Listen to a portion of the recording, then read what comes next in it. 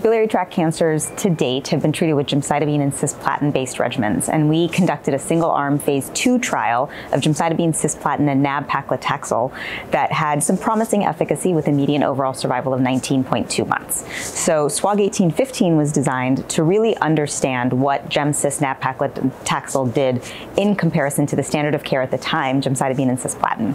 So the study was designed as a 2-to-1 randomization comparing the two arms with a primary endpoint of overall survival. And a total of 441 patients were enrolled across the entire country through the NCTN mechanism with an NCI-sponsored study that was open through SWOG. So the results demonstrated that the median overall survival of Gem-Cis Nab-paclitaxel was 14 months compared to 12.7 months. This difference was numerically improved but did not reach statistical significance. There was also numerical improvement in progression-free survival, but again did not reach statistical significance.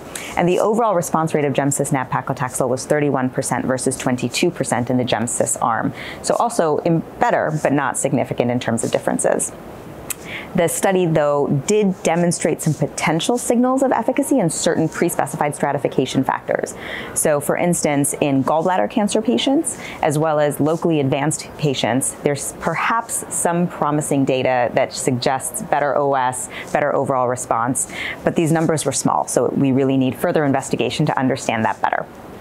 The safety and toxicity did show a higher incidence of grade 3 to 5 hematologic toxicities in the triplet arm, which was not surprising, but there was not any difference in the treatment discontinuation rate. So patients did stay on both arms about the same. So overall, it does seem that there may be some benefit for Gem-Cis Nab-paclitaxel, but I think we need to better understand the patients in whom it may benefit them.